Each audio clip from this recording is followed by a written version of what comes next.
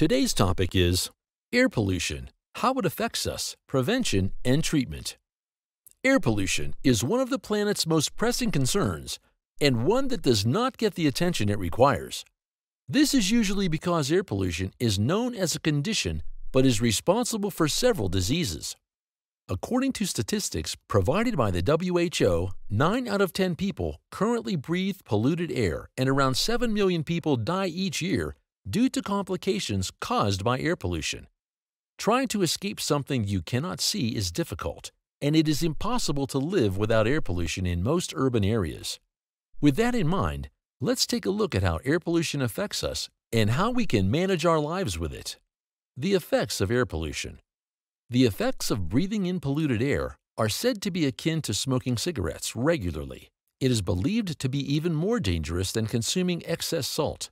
The microscopic pollutants in the air are difficult to avoid and can easily get inside the body to affect the circulatory and respiratory systems. This can lead to possible damage to the heart, lungs, and brain. However, it is the lungs that are obviously at most risk.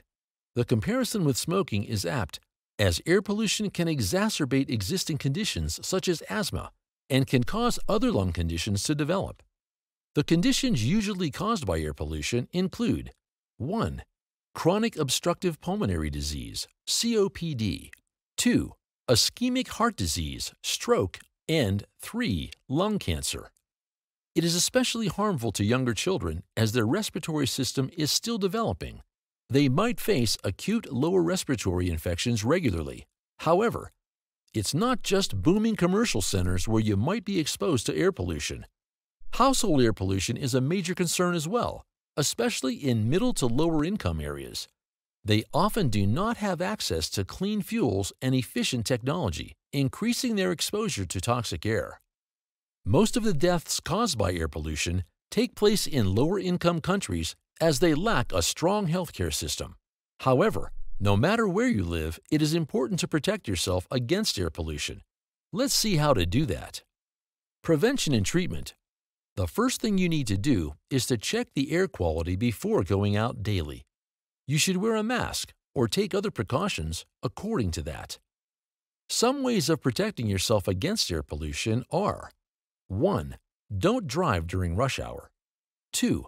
Take a bike to work if possible, or use public transport. 3. Compost or recycle your waste. Don't burn it. 4. Drive electric vehicles. 5. Use clean energy to cook. 6. Get your electricity through renewable means if possible, and save it by turning off lights and appliances when not in use. Treatment for air pollution depends on the extent of the symptoms you face. In serious cases, you might need breathing assistance for some time of the day or surgery in case of cancer. However, prevention remains the best treatment option. Thank you for watching our video. Please do not forget to like and share the video. Also, please subscribe to the channel to stay updated on our latest videos.